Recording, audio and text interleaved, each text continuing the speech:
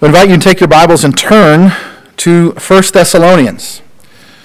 And while you're turning there, let me just say again how appreciative I am of the brothers that I get to serve with. Over the past few weeks, you have been able to hear from James and from Derek as they have opened God's Word to us. Two wonderful sermons in the Psalms. And I just want to say these brothers, their wives, are faithful. They've been faithful in this congregation a lot longer than I've been around. Not 100% sure, but James may have been maybe a founding member when the Apostle Paul made his little-known journey to Moreland. But he's been here a while, and that's so good to have somebody who knows and understands the life and the history of the church. But man, these brothers have been serving so faithfully, and they do so well week in and week out. And you don't get to see as much of that sometimes because maybe in here they're not as active sometimes, but we are so thankful for them. And I want to say that to you, brothers. I am thankful for you. We finished on the first Sunday of this year our study through the Gospel of Mark. I was looking back. We started that study on July the 2nd of 2022. So it took us about 18 months to get through Mark's Gospel. And I hope that was useful to you. I hope there was blessing in that and spending the time working through that Gospel, and you were challenged in your faith to learn, to grow, to be strengthened, perhaps even maybe to hear and understand the Gospel in a new way for the first time and to be able to put your hope in Jesus. But this morning we're going to begin a new journey through Paul's letters to the Thessalonians. We'll look at 1 Thessalonians beginning today, and we will work through the end of 2 Thessalonians before we're done. And I don't expect this will take us quite as long as our study through Mark's Gospel, but we're going to spend our time here and see what the Lord has to teach us. This morning, the goal really is just kind of lay a foundation for us as we're going to be studying over the next few months in these letters, just to kind of see some of the background, the foundations, historical context, all of that kind of stuff. And when we get to the end, we're going to think about a few, maybe some main themes to kind of put some things in our mind. So hopefully you're there, 1 Thessalonians chapter 1, and when we sit down in a minute, you may want to go ahead and turn and put your finger somewhere in the neighborhood of Acts chapter 17, because we'll spend some time around there as well. But as we get started, I would invite you to stand as we read the Lord's Word together. 1 Thessalonians chapter 1, and I don't want to overwhelm you today. We're going to read verse 1. Can we handle that? 1 Thessalonians chapter 1, verse 1. Paul, Silvanus, and Timothy, to the church of the Thessalonians in God the Father and the Lord Jesus Christ, grace to you and peace. Let's pray together. Father in heaven, we thank you so much for the opportunity we have to gather this morning, to sing praise, to offer our prayers, to share our lives, and to hear from you. God, your kindness to us is evident in all areas of our lives. We see it every day. If we don't, we're not paying attention. Your mercy to us is abundant. And the fact that we're here in this moment, in this place, under these circumstances, opening this book that you have given to your people in ages past and you have kept for us to this day so that we can hear from you and learn from your word and to know your will so that we can obey, so that we can know the blessings of salvation through faith in Jesus Christ, so that we can have the hope of eternal life in glory with you. God, what a privilege we have. God, I pray that we would not waste it. Thank you for these people and for this word. I pray that you would guide us as we are gathered here to your truth, that you by your Holy Spirit would speak these things into our heart, that you would prepare us for our study in this word, and God, that you would work in us even today just to bring us to a greater hope in the gospel and a desire to live for your glory while we wait for your appearing. And God, I pray for those who are gathered in different places in this community and well beyond, to the ends of the earth where your gospel goes forth. We pray that your word would accomplish everything you sent it out to do, which you've promised will happen in the salvation of sinners, in the strengthening of believers, in the preparation for those things that are to come. God, help us as we gather here to focus our hearts and our minds to give you the attention that you deserve. And God, would you help your truth to speak clearly this morning? We pray in Christ's name. Amen. You can be seated. I want to begin with just a little bit of background for you.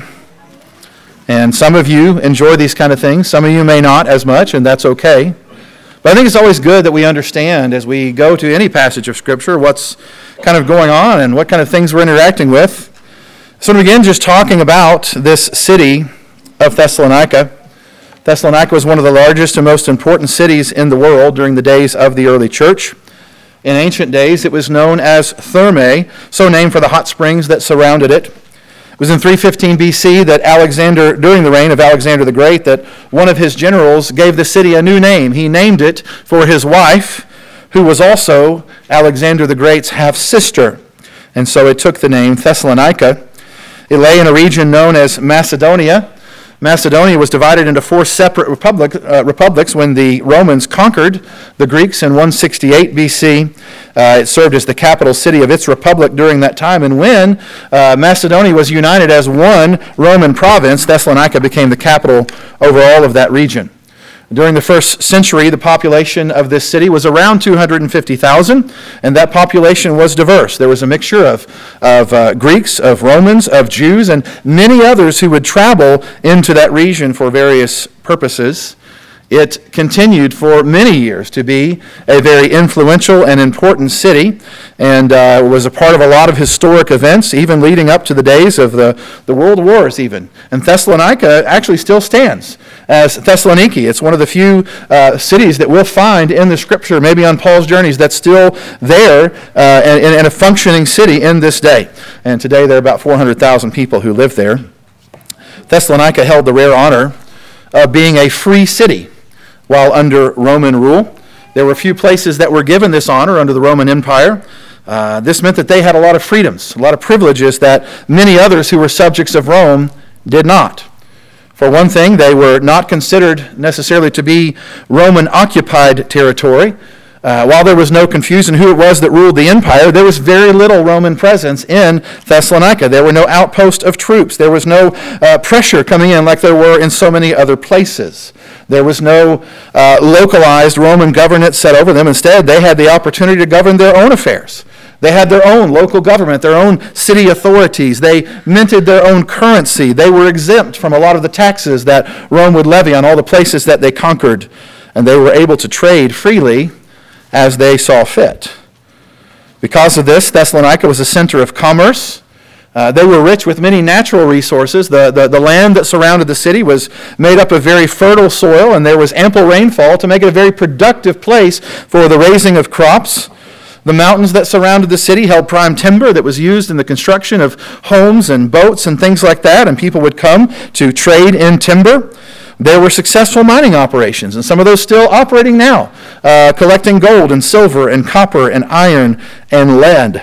Abundant fishing in the rivers and in the sea nearby, and all of this basically made this city very prosperous, and it brought people from all through the world into Thessalonica to try and get a hold of a part of those riches. What is it in our day that draws people to so many major metropolitan areas? It's not, for the most part, because people just really want to live there. It's because there are opportunities there that maybe they think they don't have in other places. Thessalonica was also a religious center. If you look at it on the map, it was located about 50 miles from Mount Olympus. And so during the heyday of the Greek Empire, as you have that place that was the seat of worship for these premier gods of the Greeks, it was a place that was important to that. Anyone who wanted to go to Mount Olympus would have to pass through Thessalonica to get there, or many of them anyway. So there was a lot of trade in kind of religious artifacts and paraphernalia. There were temples and shrines that were set up all over the place. And as they saw the benefit that could come from all of that religious trade, they began to allow others to come in and set up their shrines and their temples as well. And so alongside those that were built for the gods of Greek mythology, there were the gods of the Egyptians, the gods of the Romans, many others that would come in other ways. And of course, when it came to Rome, in order to protect their status as a free city, the leaders of Thessalonica made it clear that while all of these other gods may be worshipped, Caesar himself must be given preeminence. Thessalonica was centrally located in a way that made it a connecting point to much of the known world. During the Roman Empire, the famous Via Egnatia ran directly through the city as its main street. That was a road that connected Europe and Asia. When it was completed, it took a journey that would have taken months and condensed that down to a journey that could be made in about 3 weeks. And this made Thessalonica, with its proximity to the sea and all those sorts of things, a gateway city to the rest of the world. Now, that's a lot of information. But all of these things are important when we think about how it was that the gospel made its way to Thessalonica and the effect that that would have on the people who heard the gospel, on those who would believe, and on those who would not believe. And it would have an important impact on the way that others would respond to that growing Christian movement there, and how God would make Thessalonica a gateway for getting the gospel to the nations. And you need to think about that. There's nothing that God does by accident. And in raising up this place and bringing the gospel to the city, he was preparing for the spread of the gospel and the building of his church. There's a Scottish minister by the name of William Barclay. He said this. He said, "It's impossible to overstress the importance of the arrival of Christianity in Thessalonica. If Christianity was settled there, it was bound to spread east along the Egnatian Road until all Asia was conquered, and west until it stormed even the city of Rome." The coming of Christianity to Thessalonica was crucial in making it into a world religion. And so in these places where people are constantly coming and going, when they have the opportunity to hear the good news of the gospel, they're going to take that message, and some of them, whether they believe it or not, but they're going to go, and they're going to tell that story to other people that they encounter, and God used that to take the gospel throughout the nations. William Barclay acknowledges what we know to be true from God's word, that he is working in all of human history to accomplish his plans and his purposes. He causes nations to rise and to fall. He causes cities to be established. He causes populations to grow, trade to advance, even roads to be built, all for his purposes, so that his plan for the salvation of the nations can go forth, so that the Great Commission can be fulfilled in preparation for that day that we find laid out before us in the Scripture, when a great multitude gathers that no one can number, from every nation and all tribes and peoples and languages, standing before the throne and before the Lamb, clothed in white robes, with palm branches in their hands, crying out with a loud voice, "Salvation belongs to our God, who sits on the throne, and to the Lamb." Understand, brothers and sisters, this is the goal. This is the aim. This is the end of all things. God's gospel going to the nations so that he can get glory from the nations. All of human history, from the very beginning to this day and until the great day when the Lord returns, all of it is building up in preparation for that moment. And that means that you and I, being alive in this moment, living where we live, having the families that we have, having the friends that we have, working at the jobs that we have, any influence that we've been given, all of these things, understand, are under God's control, and he has a purpose for every bit of it. And that's true of us as individuals, and that's true of us as a church. Why has God put New Hope Baptist Church here in Moreland, Kentucky? Why has he built this congregation that contains these families? And why has he provided for us the resources that he has given to us? There may be a lot of ways that this plays out, but ultimately it is for this purpose, for the spread of his gospel and for the glory of his name, to our neighborhoods and to the nations. So let us not make light of God's providence. Let us not lose sight of his plan and purpose for all of humanity. But let us give our lives in service to him, be used for his glory in the spread of the gospel wherever it is that he puts us. God raised up a city, and he would send people to take the gospel to that city, and through that growing church, the nations would hear the good news of the gospel. So Thessalonica is a place well positioned to be a vessel for the spread of the gospel, and God would do that work. And we're going to see some this morning of how that happened. And so that brings us to what we've read in the Scripture. I know some of these things may seem very simple, but I want us to take a little time just thinking about these few words that we've been given. We're introduced first to those who are writing this letter to the church at Thessalonica. And so who wrote this letter? We know that the primary author of this letter is the Apostle Paul. His name is the very first word that we find written in this book, and various accounts that are given throughout this book line up so clearly with other events in Paul's life. There's no question that it's the Apostle Paul who has written this letter primarily to this church. So Paul is one of, if not probably the most recognized authors of Scripture. Under the inspiration of the Holy Spirit, he wrote 13 books of our New Testament: Romans, 1st and 2nd Corinthians, Galatians, Ephesians, Philippians, Colossians, 1st and 2nd Thessalonians, 1st and 2nd Timothy, Titus, and Philemon. All of those coming from Paul by the inspiration of the Holy Spirit. There are some who believe he also wrote the book of Hebrews. I'll let you all fight about that on your own. But we know something about this man. Before he became Paul the Apostle, he was known as Saul. He was a brutal persecutor of the Lord's church, one who went from place to place, looking for followers of what was called the Way, in order that he might punish them somehow for their faith. He was a Pharisee of Pharisees, and he took delight in that. He took great pleasure, and he was empowered with the approval of his fellow Jewish rulers to go out and to try to stamp out any movement that was associated with the name of Jesus. And so Jesus is the one that they had murdered, but who was raised from the dead. They wanted to stop those who were speaking and preaching in his name, and he was an instrument to try to bring all of that about. And so we're first introduced to him in Acts chapter 7, verse 58, as Saul of Tarsus. There's an angry mob, you remember, that takes up stones to kill a man named Stephen who has been preaching the gospel. And we're told there in that verse that witnesses laid their garments at the feet of a young man named Saul. But we have to understand that Saul was no innocent bystander. He wasn't just the guy who held the coats and didn't really know what was going on. Acts chapter 8, verse 1 tells us then that Saul approved of his execution. That means in his formal official capacity as a persecutor of the church, sent out from the leaders in Jerusalem, he approves this execution. And then a few verses later, we see him ravaging the church, entering house after house, dragging off men and women and committing them to prison. So this man Saul would wage war against the church. That is until the Lord took him captive.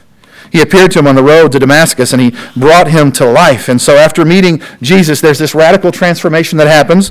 Saul of Tarsus, this man is given a new name. He's called Paul, and he would become the most famous Christian missionary in all of human history.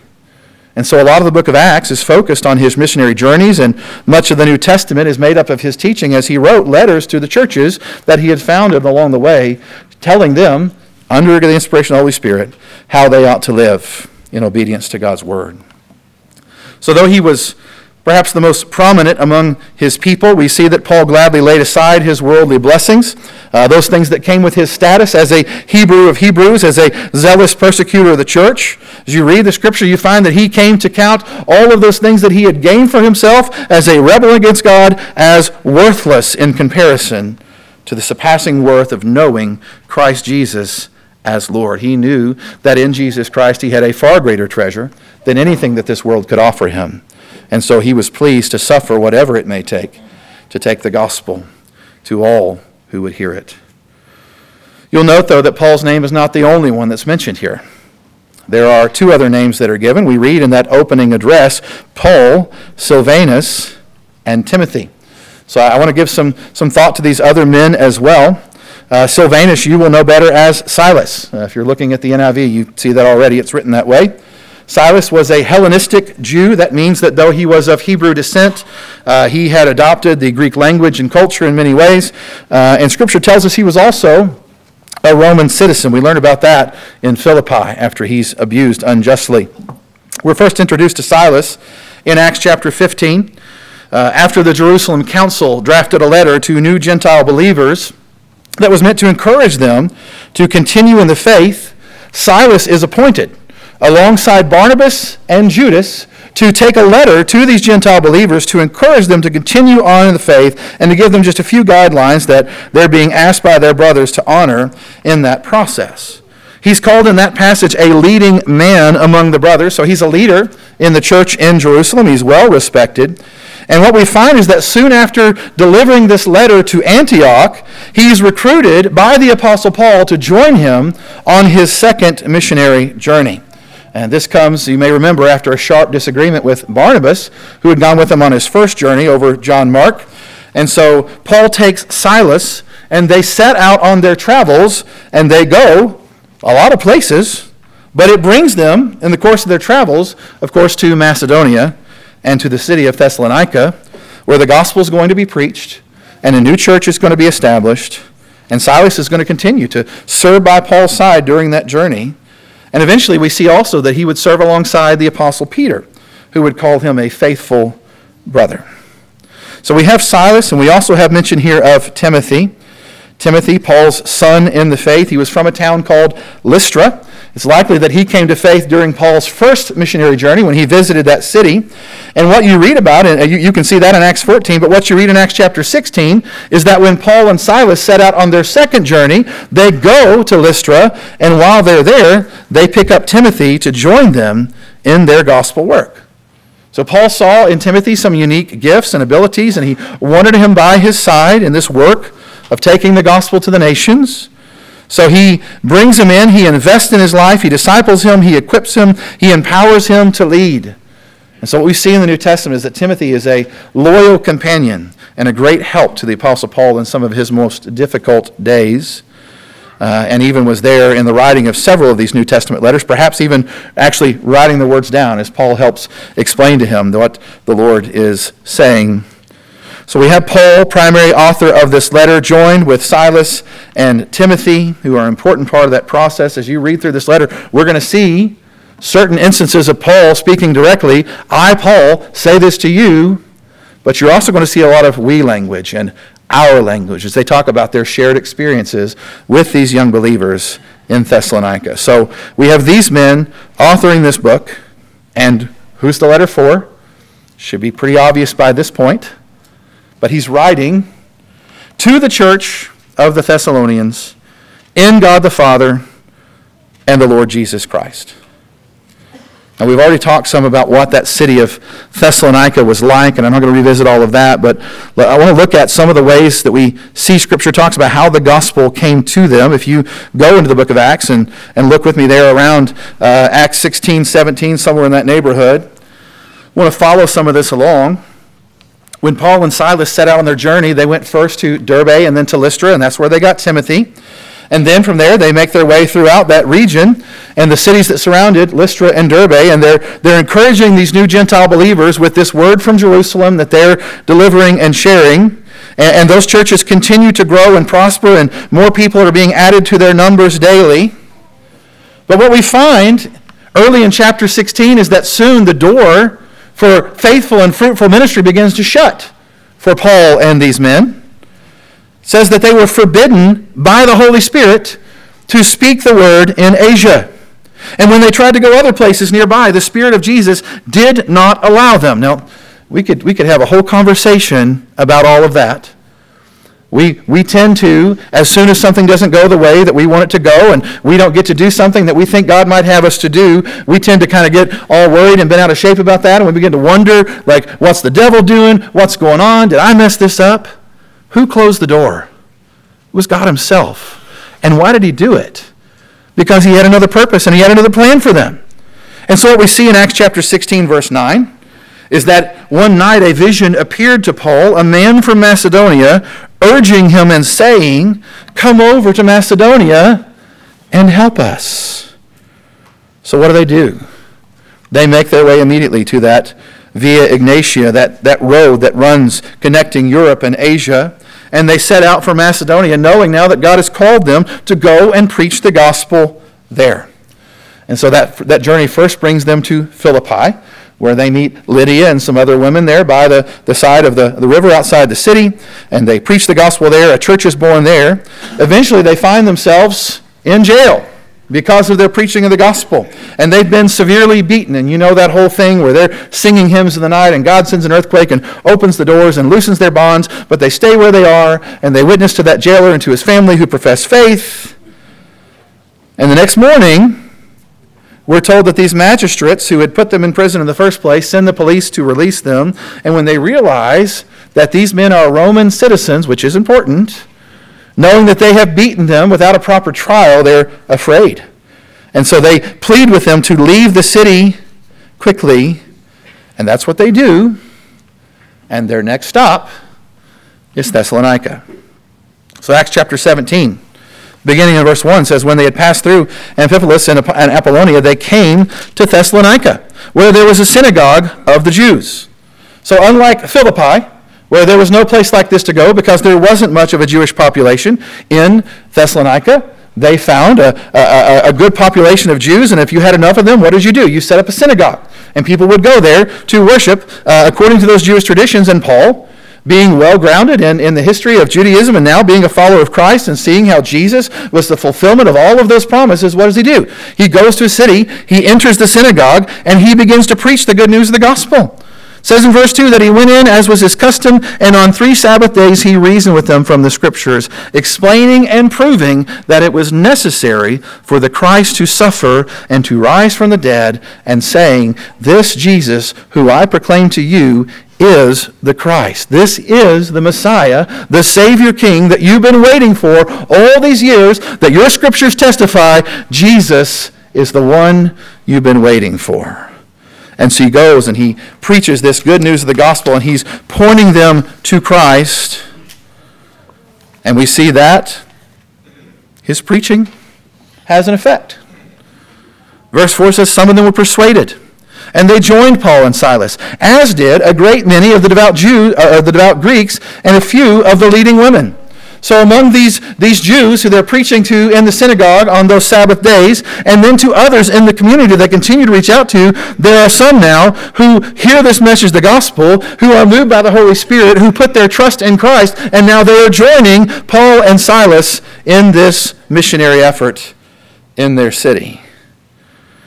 And as always happens, this gets the attention of people who aren't real excited about that. And so we see that the Jews were jealous. And taking some wicked men of the rabble, they formed a mob, and they set the city in an uproar, and attacking the house of Jason. Well, why him? It would appear that his home has become kind of the center of this new and growing church there in Thessalonica. They go to his home where they know that these followers of Christ are now gathering. They attack his home, seeking to bring them out to the crowd. And when they could not find them, that's Paul and Silas and Timothy, they dragged Jason and some of the brothers before the city authorities, shouting, these men who have turned the world upside down have come here also, and Jason has received them. And they are all acting against the decrees of Caesar, saying that there is another king, Jesus. Now, again, there may be a bit of a distortion about what exactly these men are doing. We saw in Mark's gospel, one of those accusations is that Jesus is just trying to overthrow Rome. He's saying he's king instead of Caesar, and Jesus says, you don't get it. That's not the way my kingdom works. That's not the point here, but that's how they represent it. And they use this against him, and we're told that the people and the authorities of the city were disturbed when they heard these things. And when they had taken money as security from Jason and the rest, they let them go. So these leaders in the city wanted to keep peace. They wanted to protect their status as a free city under Rome. They didn't want to be found taking part in any rebellion. They're disturbed by the accusations, or more likely they're disturbed by what would happen if those accusations made it to the right set of ears in Rome.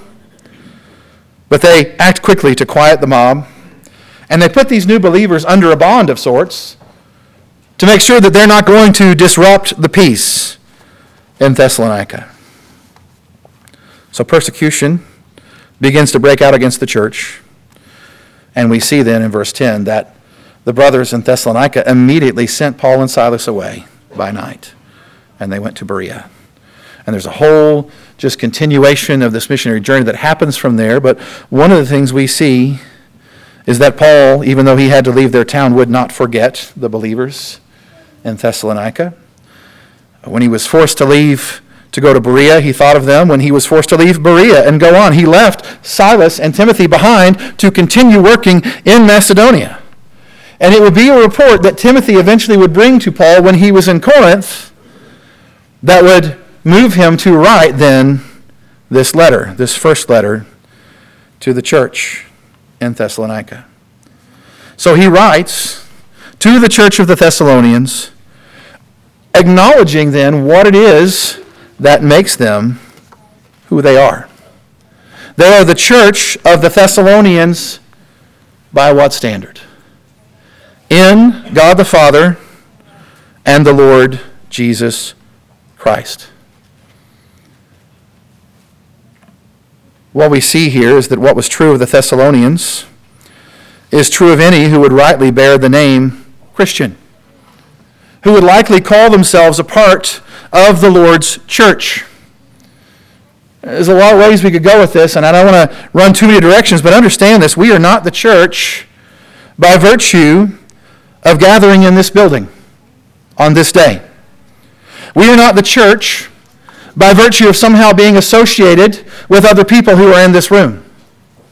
We are not the church by virtue of some sort of generic commitment even to a shared set of values or beliefs. We are not the church because we have made certain professions or have gone beneath the water in baptism or because our name is on a list that hangs out here in the bulletin board. Listen, a lot of things, they're good. They're a necessary part, I think, of living out our life as followers of Jesus. But these things alone do not make us the church. We are the church, the ecclesia of God, because we have been called out by God. We've been called out of death and into life, out of darkness and into light, out of condemnation and into mercy, out of sin and into righteousness, out of misery and into gladness, out of lostness and into salvation, salvation that is only possible by faith in the Lord Jesus Christ. God, by His Spirit, works in us. He awakens us to the hope of salvation. By repentance and faith, we enter into that salvation. And through this redeeming work that's been accomplished by the Lord Jesus Christ on the cross, we who are enemies of God now are brought into His family. We are reconciled to God. And we are united with Him then in a bond that cannot be broken. And this is only through that work of salvation that is a work of God in us.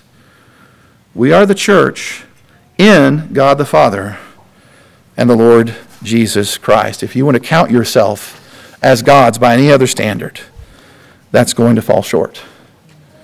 And so I'll say this morning, if you're counting on anything else, if you're trusting in anything else, if your hope is in anything else but Jesus Christ and His saving work that reconciles repentant sinners to God and brings them to new life in Him, then you cannot call yourself rightly a Christian, and you cannot call yourself a part of the Lord's church. Do not fool yourself into believing that because you show up here and you go through the motions and you check off the boxes, that automatically somehow everything is going to be well with your soul. If you've not truly turned from your sin, if you have not placed your hope in Christ alone, then you stand, the Bible says, condemned before God. And when you face Him in judgment, there is no amount of religion that will save you. No excuse that you can give that's going to suffice in that day. So whatever your best efforts, and whatever you may cling to, if it's anything but Christ and Christ alone, then you will hear those words, "Depart from me. I never knew you." And so I implore you this morning to turn from your sin, to cry out for God for mercy, to place your hope in Jesus Christ alone. He promises that anybody who comes to Him, He will not cast out. He will receive you in and bring you into His kingdom. He will claim you as His own. You will be His forever. And then and only then can you be counted among the church of the living God, in God the Father and the Lord Jesus Christ. Hope in Him. And we see, having addressed this new church, those who are the church of the Thessalonians in God the Father and the Lord Jesus Christ, He says to them simply, "Grace to you and peace." If If you have the King James Bible, the words are added there, from God our Father and the Lord Jesus Christ. It's a familiar kind of greeting that you'll find in a lot of Paul's letters. He says this quite often. He extends this word of hope, this expression of goodwill, a desire for these new believers to have a true and growing knowledge of the grace and peace that come from being in God the Father and the Lord Jesus Christ. Grace is the unmerited favor of God, the gift He chooses to give to those who call upon His name. It is by God's grace that we are saved. As a people who are dead in our trespasses and sin, God gives us life. He empowers us through that work of regeneration to understand the gospel, to respond to the gospel in a way that leads to repentance and faith. Our sins are forgiven. We are sealed with the Holy Spirit as a guarantee of our final redemption.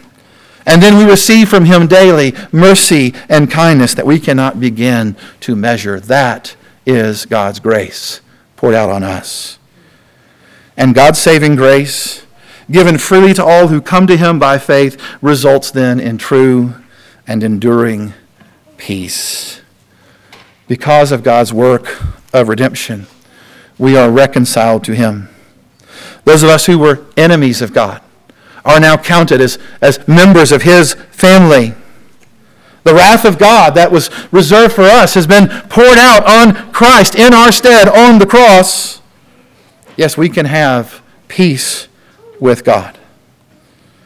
One commentator described it this way: it is the tranquil soul, or tranquil state of a soul assured of its salvation through Christ, and so fearing nothing from God, and content with its earthly lot, whatever sort that is. That's peace that comes from God. Peace that goes beyond understanding, that no matter what we face, we know that God is faithful, and His gospel is true, and He has redeemed us, and He gives us eternal hope.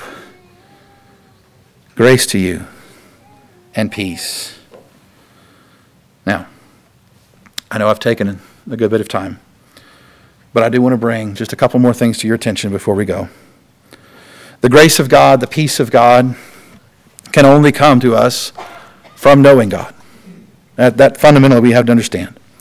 And as recipients of God's grace and peace in salvation, we know that we have hope. No matter what we face, no matter what this world throws at us, whatever situations we may have to endure, we have hope that lasts. And that's going to be really important to our understanding of these letters that are written to this church of the Thessalonians as we go forward. It's already been pointed to in a couple of ways. There's a common theme that comes up throughout this book, and that is this promise of the Lord's return. In every chapter of 1 Thessalonians, we deal with, in some form or another, this idea of the Lord's coming. So chapter 1, verse 10, you can see there, we're talking about waiting for His Son from heaven, whom He's raised from the dead, who's coming to deliver us from the wrath that is to come. You look at chapter 2 and verse 19, and so we talk about the Lord's coming and what we're going to be able to celebrate when that time comes. What's going to bring us joy in the day of the Lord's coming. Chapter 3, verse 13 talks about the day when the Lord will come with all of His saints.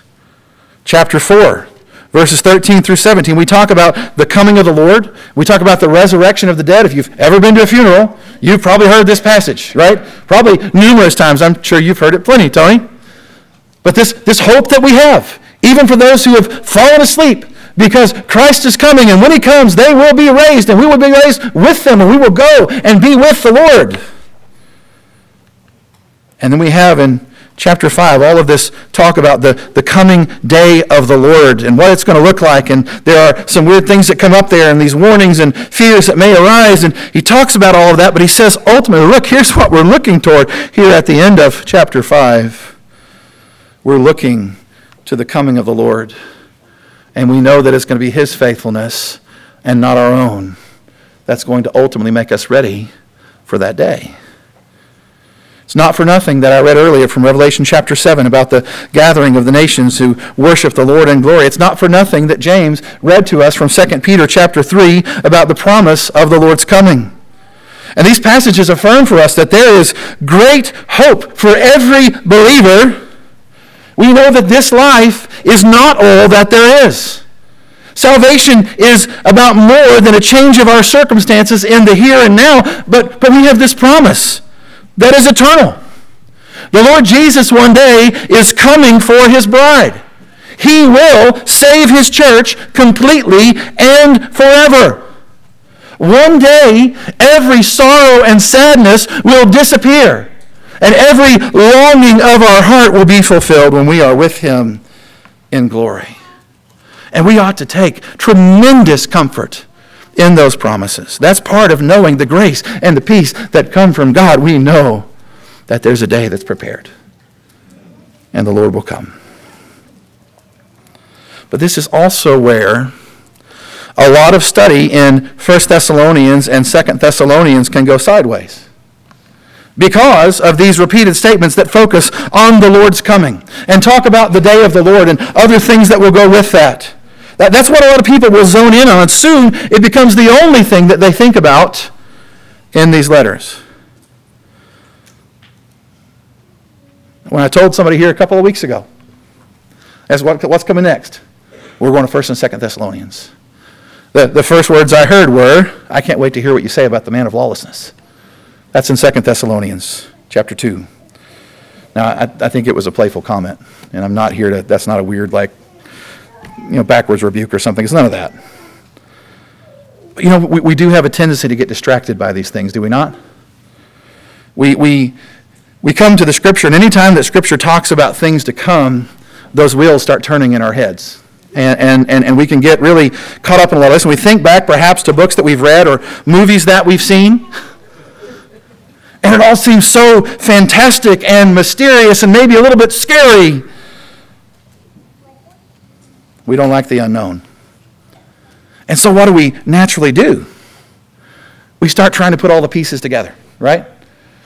And so then you have maps and charts and all these things, and you've turned on your TVs and you've seen them stretching across the whole building to lay out the timeline of everything. Or we want to know who it is, which nation, which world leader, what's the event here, which weapon of war is that's being described in this moment. We want to get into all those details, and before you know it, it looks like one of those things that you see on the serial killer movies, right? Where there's this thing on the wall with all these pictures and notes, and there's push pins everywhere and strings going every direction, and we think, hey, we got to unravel this mystery. But here's what happens.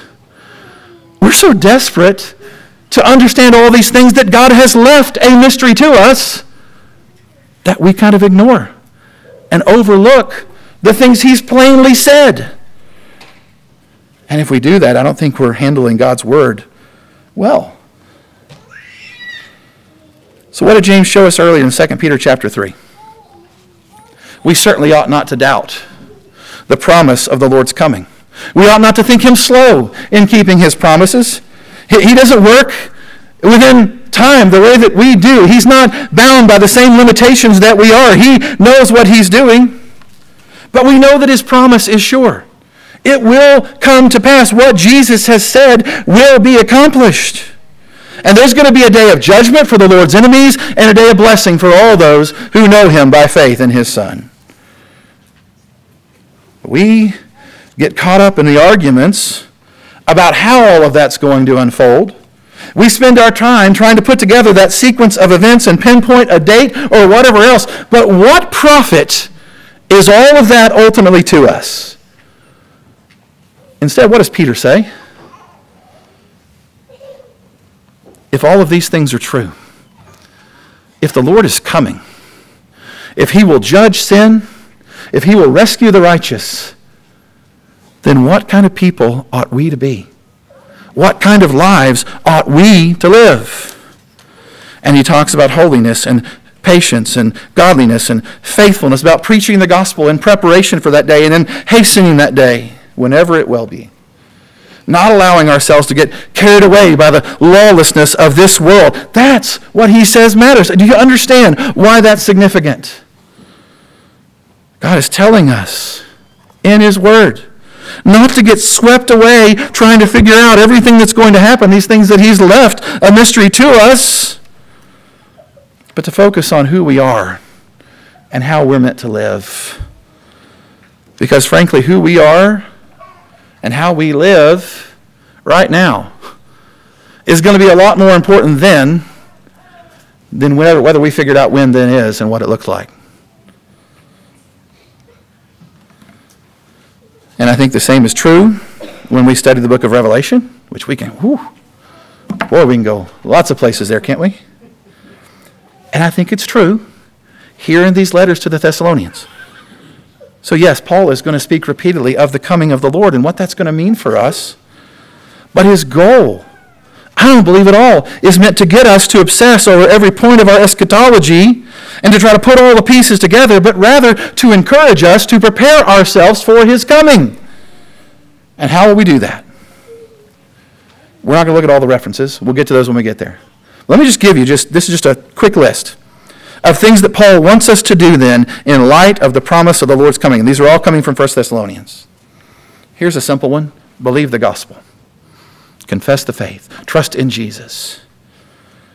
Endure suffering. The persecution that would arise, this angry mob that goes to the house of Jason that leads to the apostle and his friends being kicked out of the city, that persecution didn't stop the moment that they left. The church was going to have to endure those things, so endure suffering. Minister faithfully. Paul's going to hold himself up as an example for how the others who minister among them ought to live. Be humble. Be truthful. Stand firm in the faith. Resist temptation. Devote yourselves to holiness. Live a quiet life. Don't be a busybody. Work hard. Maintain a good testimony. Be sober. Be vigilant. Encourage each other. Submit to your leaders. Love your fellow believers. Be patient with everyone. Do good to everyone. Rejoice always. Pray without ceasing. Give thanks in all circumstances. Hold fast to what is good. Abstain from what is evil. Trust God in all things. This is what Paul is saying to this church. Not, better watch out for the man of lawlessness. Figure out who he is. Give him a name and a time frame. We'll talk about that when we get there. I don't make light of that. But that's not what we need to zone in on when he says, look, this is how you live. You want to be ready for the Lord's coming? Believe his gospel. Obey his word. Tell the good news. Live a kind of life that's going to please him and give him glory. You want to be found faithful when the Lord returns. So make these things the goal of your life. So I look forward to our study in these letters.